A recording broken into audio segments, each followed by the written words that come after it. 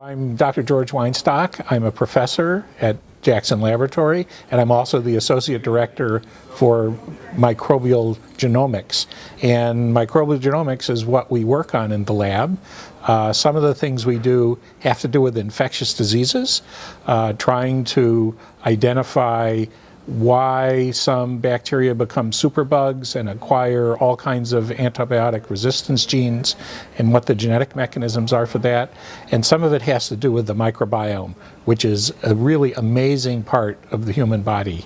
You have more bacterial cells in your body than you have human cells. So you're mainly microbe, and they're all throughout you. They're in your mouth, they're in your gut, they're on your skin, they're in your nose, and they do amazing things for us because they have genetic capabilities that we don't have in our own genome.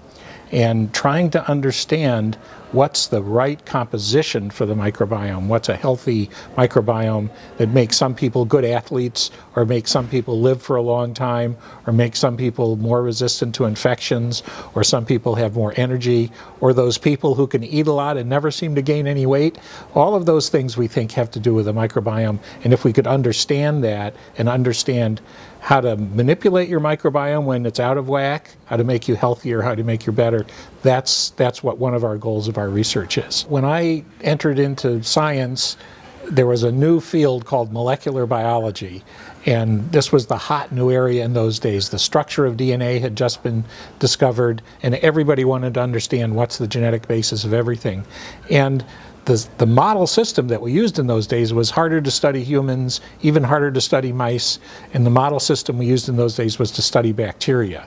And so I became involved in microbial genetics for my whole career. And we've done other things. We've taken little soirees into the Human Genome Project and many other genomes of animals of interest and even some plants.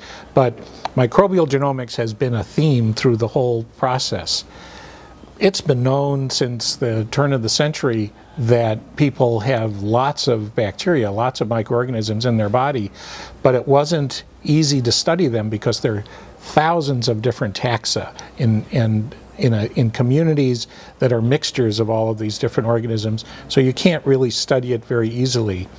And in the mid-2000s, the technology for doing DNA sequencing took a radical new change, just like when the internet exploded and suddenly all computational and communication and all the other things that we have now that resulted from that came about. So it was that in the mid-2000s, when DNA sequencing technology changed, suddenly we were able to do all kinds of things. And one of the things we could do was to study mixtures of microorganisms just by sequencing the entire mixture and then figuring out what are all the genomes that are there, what are the organisms, what are the genetic capabilities. And so I've sort of evolved from using bacteria as a model system to understand the genetic basis of life to now studying what's almost like another organ that we have in our body, all these microbes with their genomes and all the things that they do. So I've had the good fortune to be on a number of scientific adventures in my career. When I was in graduate school and getting my training as a postdoc, that was when genetic engineering and recombinant DNA first happened, and I was very fortunate to be one of the soldiers in the development of that.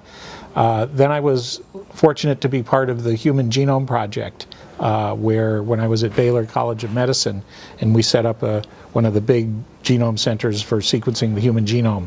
We did chromosome 3 and chromosome 12 and part of the X chromosome of humans. That was our part. And then before I moved to Jackson Laboratory, I was part of the Human Microbiome Project, which was sequencing as many different bacteria in your human body as possible, sequencing all these different communities of bacteria throughout your body.